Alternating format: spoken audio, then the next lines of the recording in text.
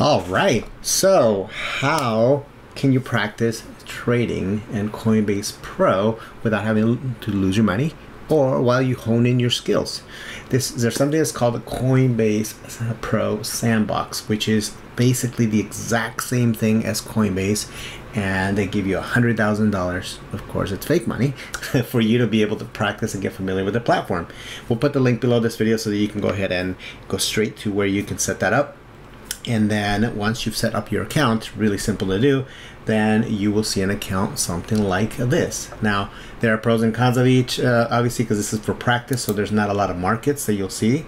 There's only a few of them that are in there, but you can trade any of those. And then what I'm going to do through this video is I'm going to walk you through very quickly on how to basically set up some of the basic trades so that you know how to operate and how to function through this. As you can tell, I've already done some here to play around, and I'm going to show you exactly how you can do that. Okay, so as you can see in here, I'm just going to do BTC USD. They're basically buying and selling. This is, let me start from the top. You have a balance, you have a USD. That's fake money, of course. You have Bitcoin. We haven't bought any here. You can deposit, you can withdraw. If you click deposit, it'll give you the model of how you would normally do it, and you would have to go through and set up a bank and be able to transfer funds through there, or directly if you bought from Coinbase and be able to put that in here, plain and simple. Okay, if withdraw, the same type of process, and you do the same thing and you go through the same process. For the ordering, you can either buy or sell. This right here is the order book, people that are selling. The buy, that's people who are buying, and this is the spread, the difference between those two.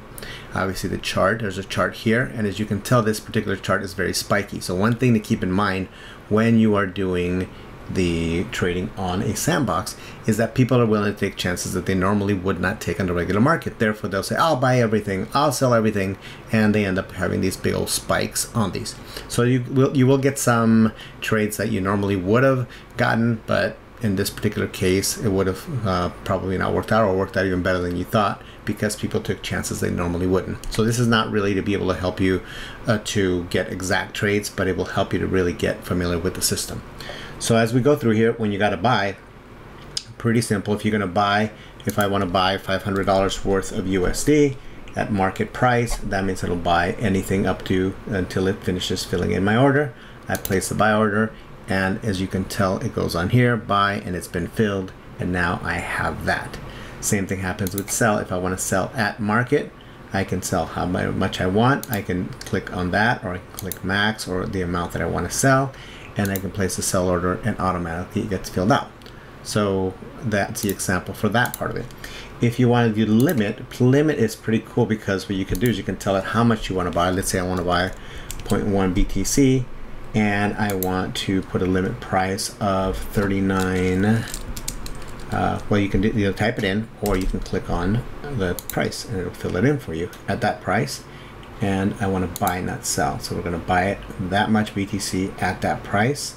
And these features that are advanced, you don't really have to mess with them, but if you're starting out, but this is basically, it's an order that's good until you cancel it, and this part of it we won't even get to until you get to more advanced sections. But there, place the buy order, there, it'll be there, the order is open until it gets filled, and now it's filled, and we bought at that specific price. It didn't have to go and jump until it can find enough to be able to buy it. So there we go.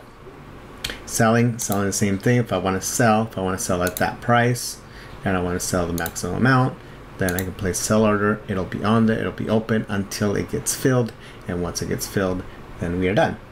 All right, the most complex of them all, and I'm just going to give you the basic idea. As you can see, orders went in automatically when I did these first two.